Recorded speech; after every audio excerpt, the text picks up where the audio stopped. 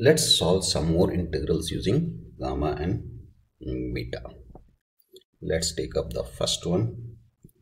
Show that integral 0 to 1 of dx by square root of 1 minus x to the power of n is equal to square root of pi by n times gamma of 1 by n by gamma of 1 by n plus half.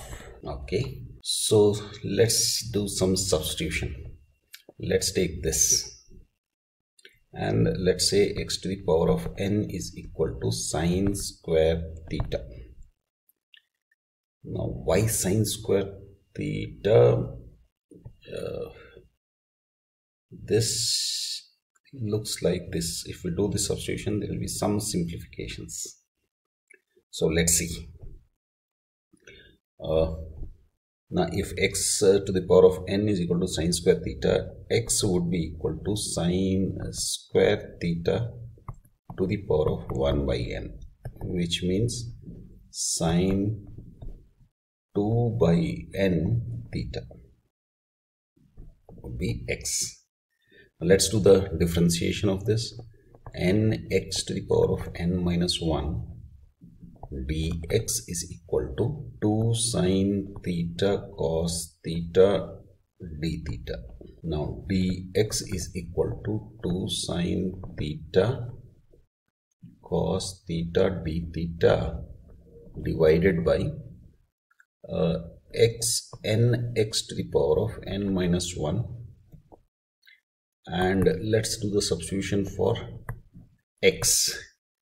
2 sine theta cos theta d theta by n times, now x is sine 2 by n theta to the power of n minus 1. So that would give us 2 sine theta cos theta d theta divided by n sine 2 by n times n will give us 2 minus 2 by n theta. So 2 minus 2 by n is the exponent. Okay, now let's take care of the boundaries. So when x is equal to 0, so when can this x be equal to 0? When theta is 0. When can x be 1? When sine theta is equal to, or theta is equal to pi by 2. So let's do the substitution. Integral 0 to 1 of dx by square root of 1 minus x to the power of n is equal to 0 to pi by 2 of 1 by 1 minus sine square theta times dx. Dx is 2 sine theta cos theta d theta divided by n times sine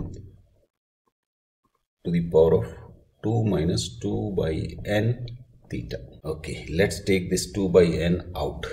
The reason I am not taking it as sine 2 theta is because this, remember, will become cos square theta. Square root of cos square theta is cos theta. Cos theta can cancel with cos theta.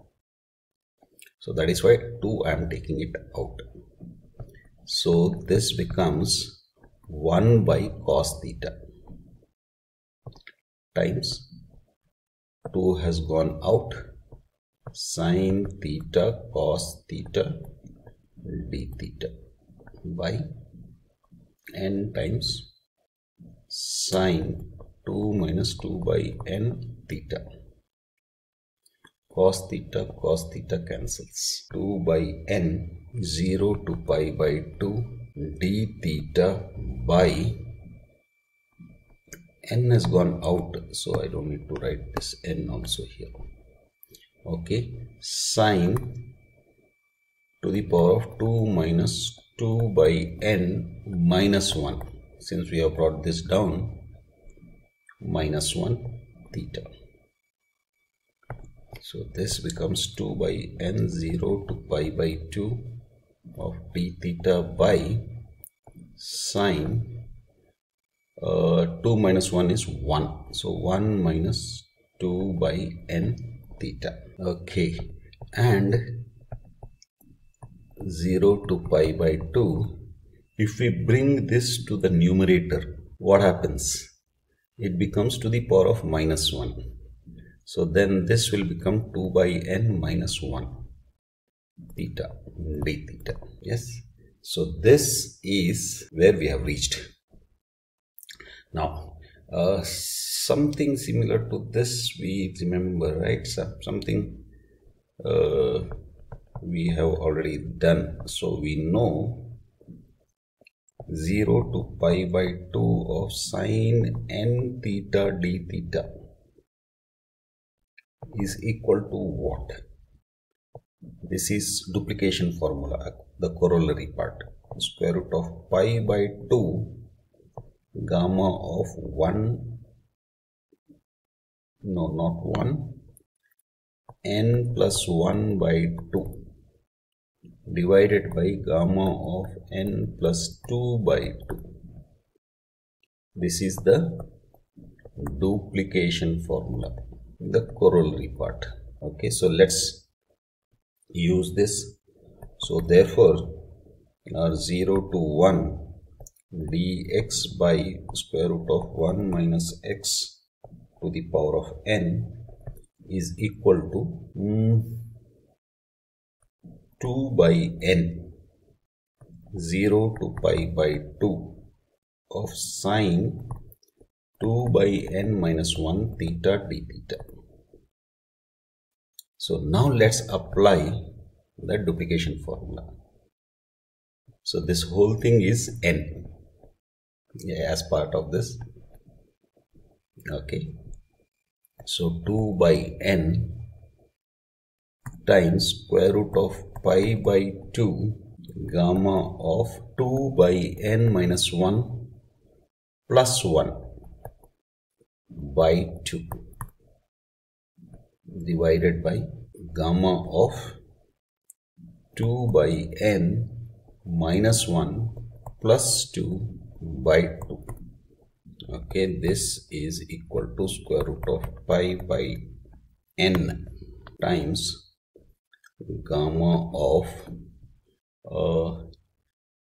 2 by 2n. Okay, and then we have gamma of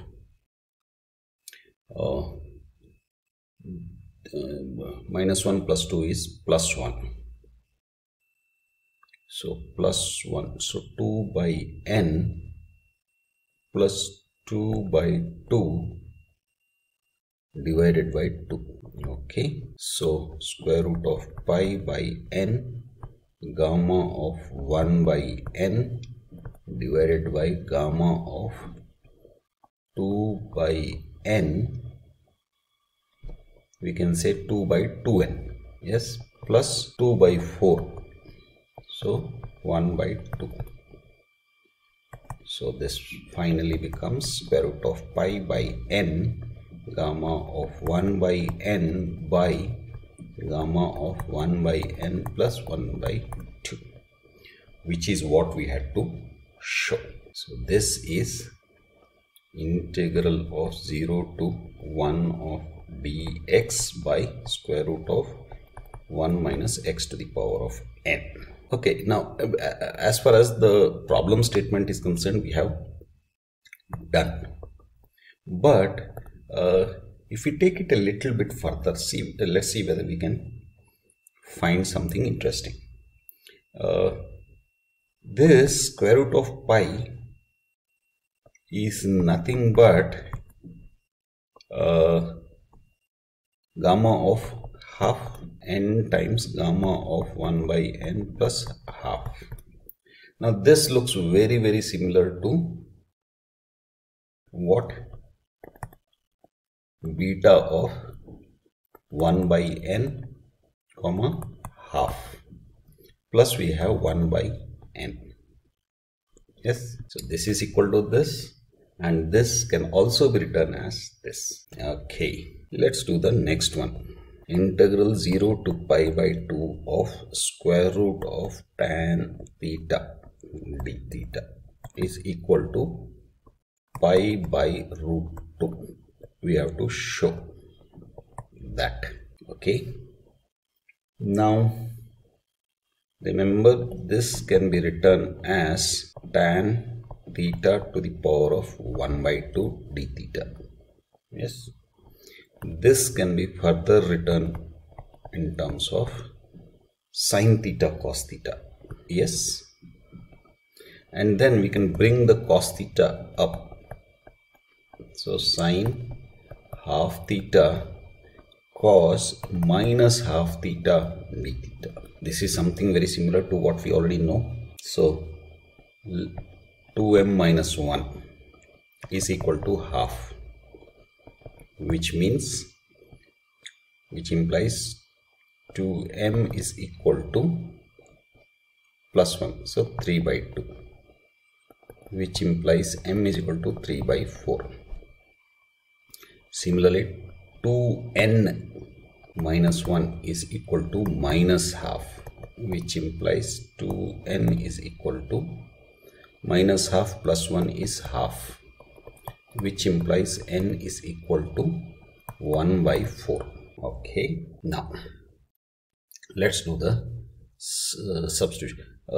Actually, you know what, this can be written as, let's do the substitutions. So we get 0 to, no, we can directly use one of our results previously which we have found, and that is, this can be written as 1 by 2 beta of 3 by 4 comma 1 by 4. Yes, and this can be written as gamma of 3 by 4 gamma of 1 by 4 divided by gamma of 3 by 4 plus 1 by 4. 3 by 4 plus 1 by 4 is 1. So gamma of 1 is 1. Okay. Now again you have to be, open to the properties. This is 3 by 4. This is 1 by 4. This 1 by 4 can be written in terms of 3 by 4, or better still 3 by 4 can be written as in terms of 1 by 4.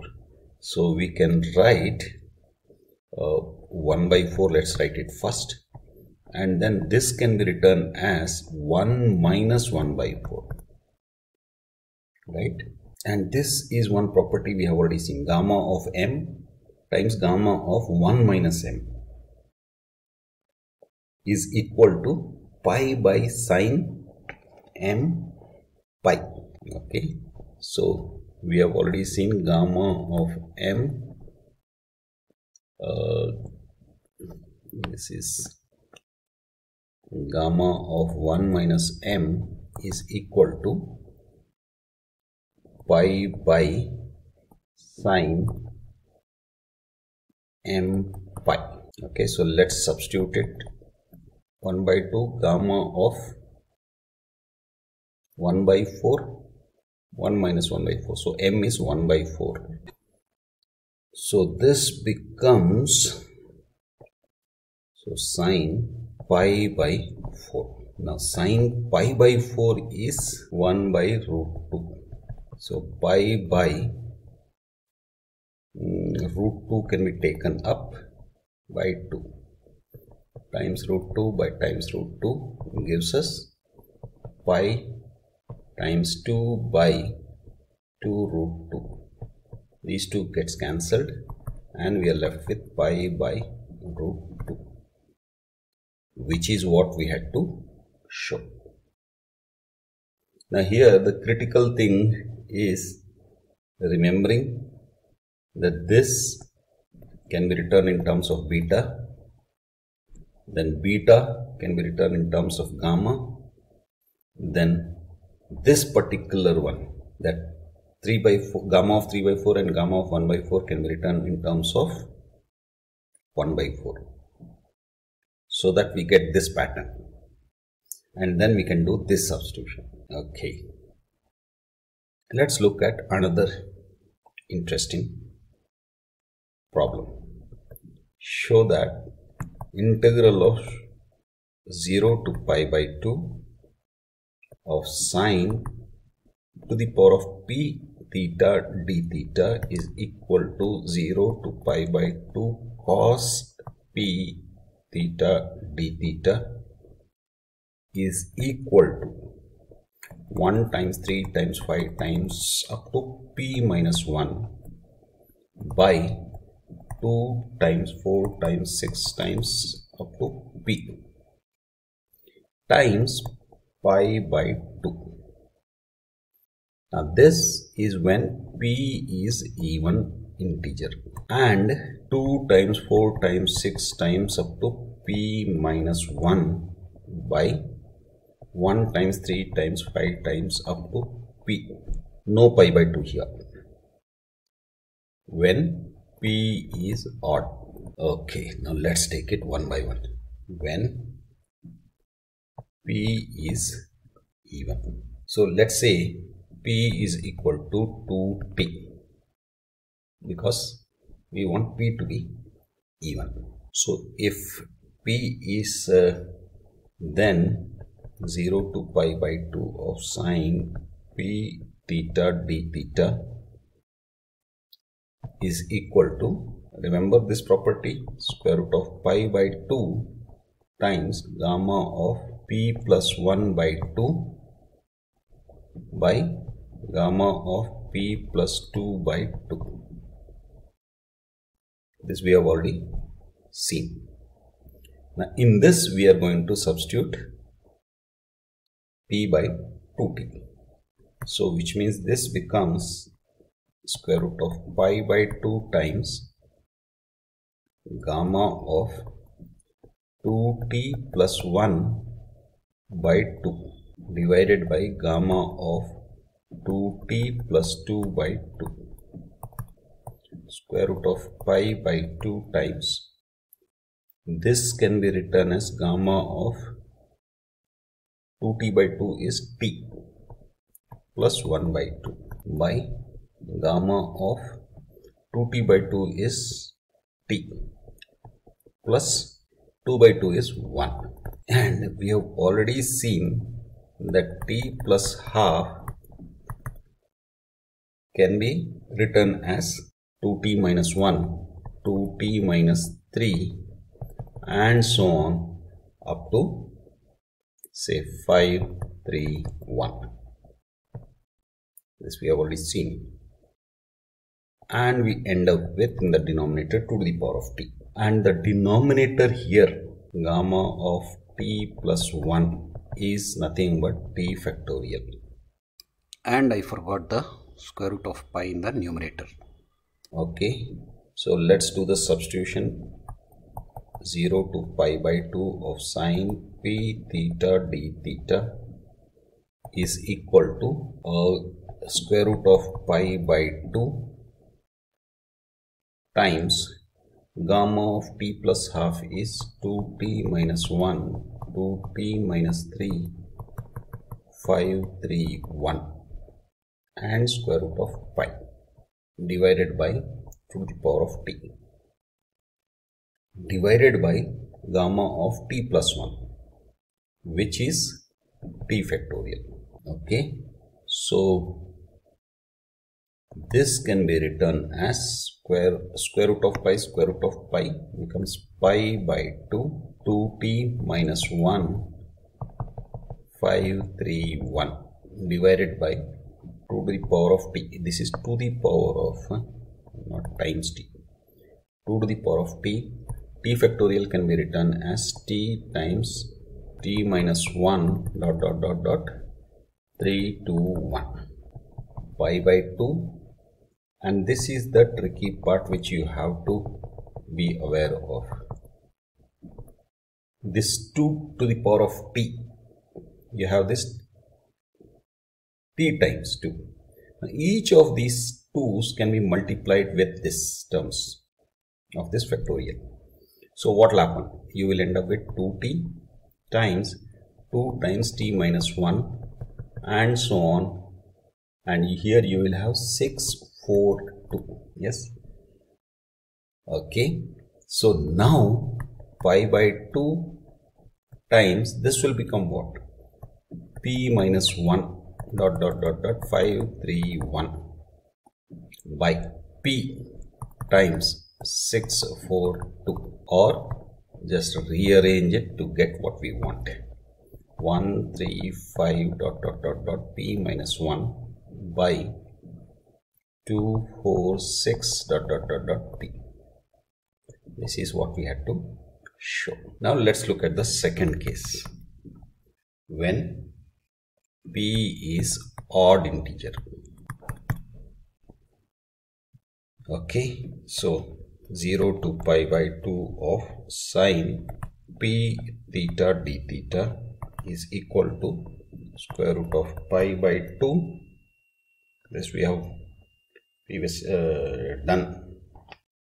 So gamma of P plus 1 by 2 by gamma of P plus 2 by 2. Yes. Now, since it is an odd integer, let's say P is equal to Q plus 1. Okay, so this one will become root pi by 2 times gamma of 2Q plus 1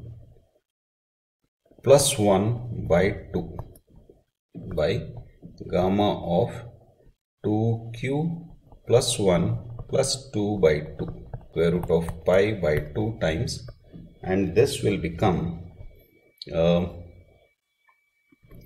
2Q by 2, that is Q, plus 2 by 2, that is 1, by gamma of 2Q by 2 is Q, plus 1 plus 2, 3 by 2. And we also know that gamma of Q plus 1 is nothing but Q factorial. Yes, so we'll have gamma of Q plus 3 by 2. Gamma of Q plus 3 by 2 is what we have to solve. So this can be written as, let's do it like this, Q plus 3 by 2, we split it into half plus 1. Yes, this can be written as, remember, gamma of n plus 1 is n gamma n. So Q plus half gamma Q plus half. Now this Q plus half can be written as, again let's do it, can be written as Q minus half plus 1. Minus half plus 1 is plus half. So Q plus half is same. Now gamma of this can be written as Q minus half gamma of Q minus half. And if you remember, as we keep doing this, we will end up with Q minus half till 1 by 2 root pi. Okay, so now that we have got Q plus 3 by 2, let's substitute it. So 0 to pi by 2 of sine P theta d theta is equal to square root of pi by 2 times Q factorial is already there, divided by Q plus half Q minus half dot till 1 by 2 square root of pi. The square root of pi gets cancelled. Q factorial can be written as Q times Q minus 1 Q minus 2 to 3 to 1 by this 2 and 2 also gets cancelled. Q plus 1 by 2 can be written as Q2Q plus 1, 2Q minus 1. Remember, they will all have by 2 by 2, 1 by 2. Yes, these 2's we can take it up.